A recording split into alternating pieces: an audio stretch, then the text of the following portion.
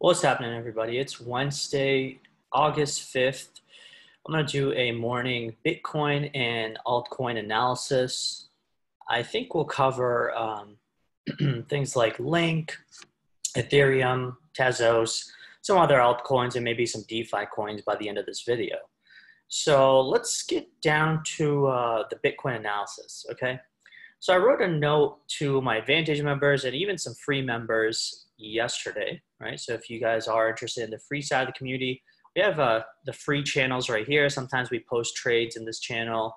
And yesterday, I wrote a big note mentioning how on this Sunday night drop that we had right here, okay, first of all, we pretty much took profits right into that 12,000 area. Most of the Advantage members who are the paying members were not caught by surprise up here because I'd been talking about this being overextended and that, more than likely either we're going to pause up here or it might be just smart to take profit. I definitely did not predict this drop, but the point is that when markets are overextended, traders are over leveraged and directionally biased to one side, this is not uncommon. Right? Because when you have too many longs going into the system, too many people with 50, 100x leverage longs, this is how you wipe them out.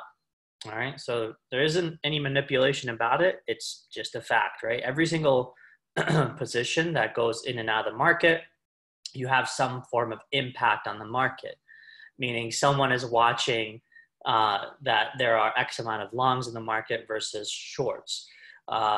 There is X amount of pressure, volume coming into the market, not supporting price at particular levels. So the smartest of the smart will look for all these clues, and they will wisely either get out of the market or help pull the rug from under to trap people, say up here at the top, either longing or wipe them out with a big drop like this. So anyway, point is, we mentioned this, took profit up here. And for the most part in this chop area, we've taken one long, which was, I think, in the breakout right here, 11,130, and we took profit at 11,400. All this is available in the Advantage community channels. As you can see in Bitcoin trading, we have Bitcoin leverage long channels. So if you do trade Bitcoin with leverage or margin on, say, FTX or Binance, Bybit, BitMEX, you can follow along in our channels. Alternatively, we also have, scalp positions where we're looking for a couple $50, $100, $200 movements. The leverage long positions, typically we're looking for the broader movements like $300, $500, $1,000 movements, okay? Altcoin trading, same thing, right? We have DeFi analysis, regular altcoin analysis, what altcoins we're spot buying, leverage short, altcoin leverage long, if you want to trade on FTX or Binance, all these different altcoin exchanges. Okay. So going back to the analysis, right? So let's dig in. So I was pointing to the Advantage members yesterday that we were seeing two trend lines coming down. All right. Just like we saw two trend lines coming down right here. I think I've stated that if you've been watching my videos for a while, okay, the one thing that I tell y'all is, watch for the weekly opens, okay? Watch for the weekly opens and watch for the monthly opens. If price is above the weekly open and it's rejecting price from falling or breaking below, as you can see right here with these wicks right here, wick right here, well, this is a potential area you can long, right? So your risk to reward would have effectively been if you were, say, long, say you bought right when this candle closed, well, then your, risk to reward would have been from right here. Your stop would have been just below this wick right here. And your target profit would have been $11,400, this area right here, which was the key resistance where we previously got rejected. So that's a 2.33 risk to reward ratio. So you would have been golden. I pointed this out to Advantage members yesterday. As long as you're above the weekly open, you should be golden, right? The other way you could play this again, which is something that I'm kind of waiting for, is I'm thinking that there might be a tap into this area of liquidity right here.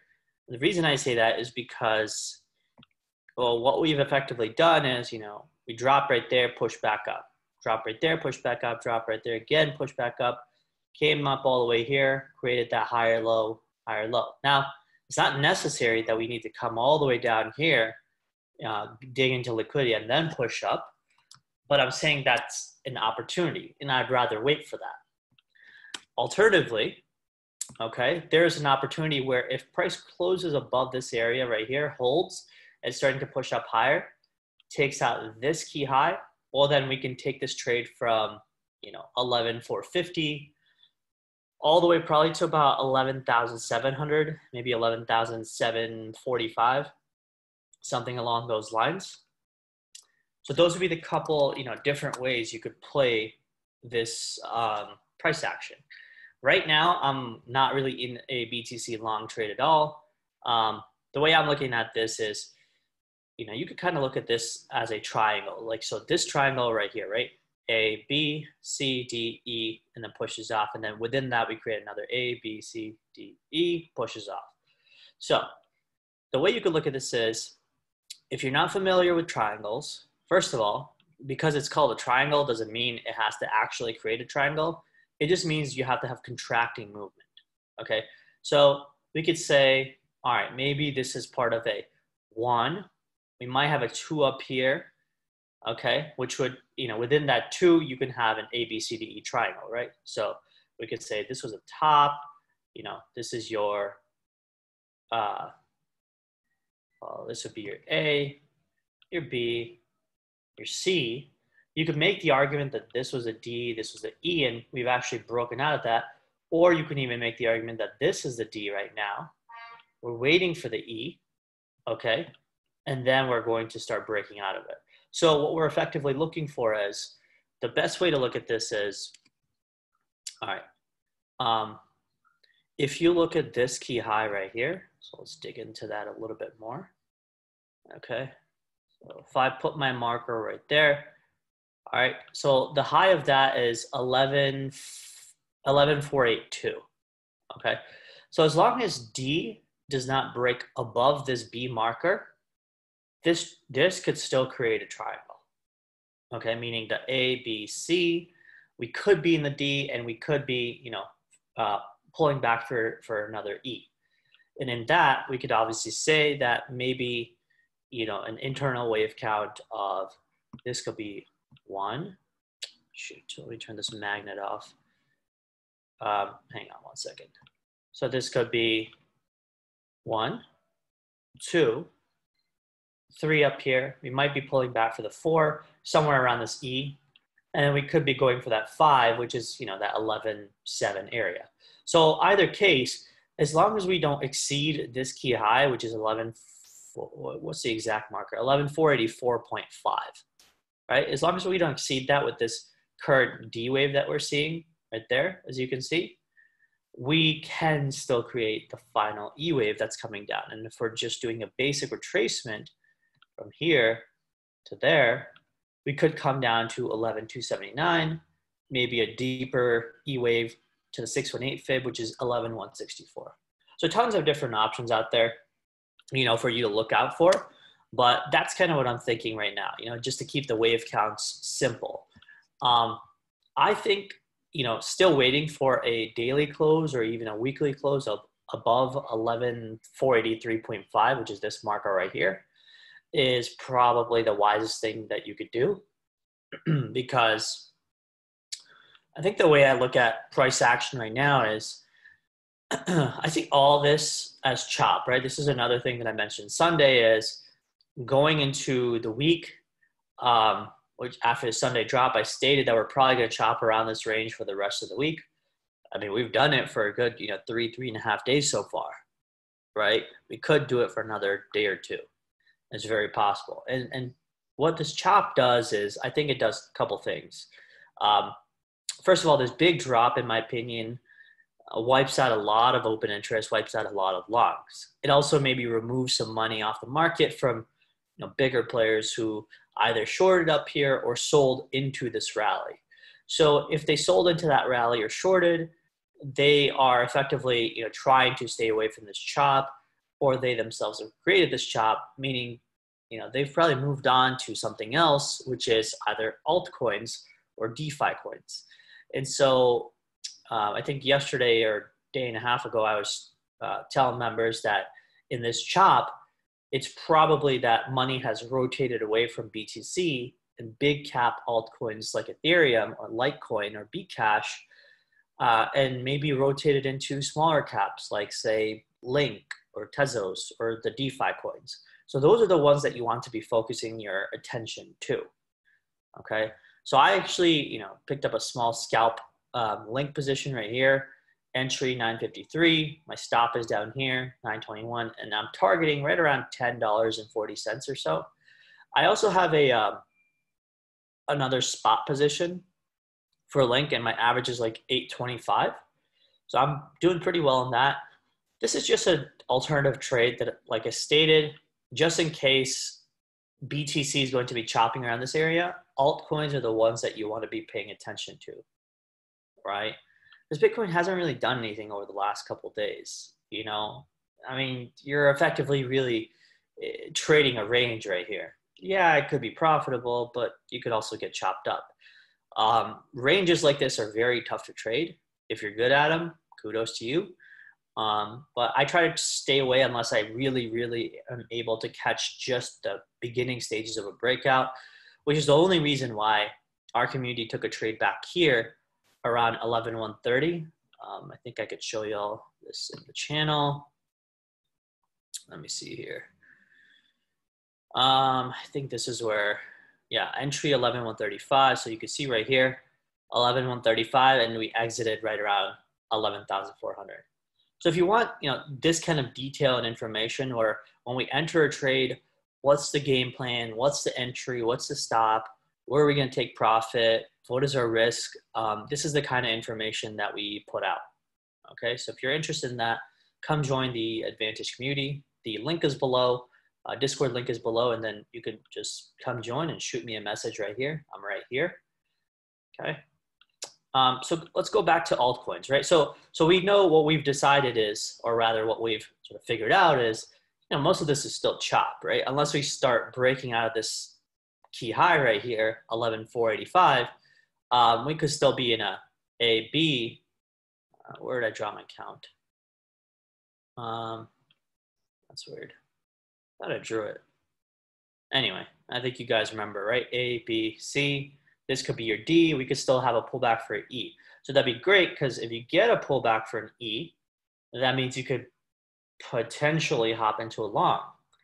Now, if you start breaking out above this area, well, then that could also be a long opportunity from here to about, that 11.7 area. Okay. Link we checked out. I mean, I personally think, if we're just looking at Link from the basic standpoint, let me check this out 1 second. I don't like when TradingView doesn't just put things on the time frame that I'm on and just keep them on that time frame. So I gotta then change it up and remove them. So if we're looking at, actually let's dig back into the 15-minute. Okay, so first thing on the 15 minutes that's clear is we have this trend line, okay? After that, we obviously broke below that trend line, and that's probably because, remember, Link is a smaller cap altcoin. Ethereum moves with BTC. However, Link kind of moves with BTC, but more often than not, when BTC is moving sideways or grinding down, Link is actually pushing up. Okay, so I think what happened effectively is Link broke down because BTC pushed up. Okay, so now if BTC is coming to, say, a resistance area and it has a pullback, that means Link could fly up a little bit too. Now, I think on the daily time frame, I think Link makes a really good case for pushing higher. In my opinion, if you're doing basic fibs on Link, right, fib extensions from here to here, let's make that a little bit more accurate, right? You should be looking for $10.40 on Link. Okay, that'll be the first target for Link. The second target would be, 1130 or so, and then obviously 1281 and 13. But I think at the very least in, the near term, say the next few days or a week, I think this one and this one is possible. Okay, so that's kind of why I took the long trade that I just told you all about, 953, stop 921. My first target is 1044. Should be 1040 because I just showed you all that fib, right? The fib is, where's that fib? 1040, right there, 1.618 fib, okay? Let's check out Ethereum. So we've also talked about ETH being a potential leader, right? In that, ETH can lead Bitcoin with its movements, excuse me. And right now, I don't know if I can definitively say that ETH is ready to push up, but it looks better. It looks good because we have this key resistance right here, 399. We had these higher lows being printed. So you can see this was the first low that was printed, higher low, and we're continuously grinding up. So I think what this could potentially do is maybe create, this kind of ascending triangle structure, kind of like that. Let me pull this down a little bit. And it's not perfect, but we could actually even draw it somewhat like this. Okay, that could be your structure. This is a big triangle looking thing. It's not perfect, but I'd probably say, that's what it looks like. And so the thing is, if you're looking at this as a triangle structure, like top, bottom, another top coming in, well, ascending triangles, right, in bullish movements already have a tendency to break up. And so if we're just doing a measured move on ETH, well, from here down, okay, say if we have a breakout today, well, we should be looking at ETH at $420 or so. That would be a measured move of this triangle, like right here. Again, the triangle is not perfect. It's actually very choppy and imperfect, but I'm just saying in general, if we're doing a measured move, the triangle target would be $420. So again, if ETH starts breaking up, well, then I think Link will probably come down, but BTC will go up. So then you want to be focusing on Bitcoin and ETH trades, okay? I think for now, what I'm seeing in the market right now is possibly maybe another, I don't know, half a day, maybe another day of chopping. Because if we have that E-wave coming down over the next several hours, that might give a breather to DeFi coins and altcoins like Link to push up. And then once we see that E-wave finishing out, then we can get out of Link and then maybe hop into Bitcoin trades. So all of this is information that I put out to my paying members, which are all the locked channels right here. So, if y'all are interested in joining and making some gains with us, here's the thing, right? You could see the gains reviews. We've been having some really great people making some solid gains with us. So you can see right there, we even have equities updates like Microsoft, we were taking a position in Beyond Meat. We had some SPY calls. And then obviously BTC, we're trading altcoins. This is another position. So you can see right here, people are making some solid gains and, I think they're pretty happy with the community, right? And we actually had a lot of people join the past several days. So if y'all are interested, make sure you join soon before we raise up the prices, all right? Let me see, let's see on the daily. So I think on the daily chart, I think the one thing that sort of worries me is after a big drop like this and, volume wiped out, longs wiped out, open interest wiped out, it's usually the grinding behavior like this that kind of scares me because sometimes you see another big move down. So I am aware of that, and that's why I'm not heavily positioning myself in longs just yet, but I'm not going to be the one to start shorting. Okay, I just don't think it's wise to short. I think, you want to effectively buy longs until the idea stops working, right? But that doesn't mean that you should be aggressively longing. This is definitely the time to be careful in my opinion, okay? So daily, you know, we're still above the pivot. The R1 is way the heck up here around 12.2.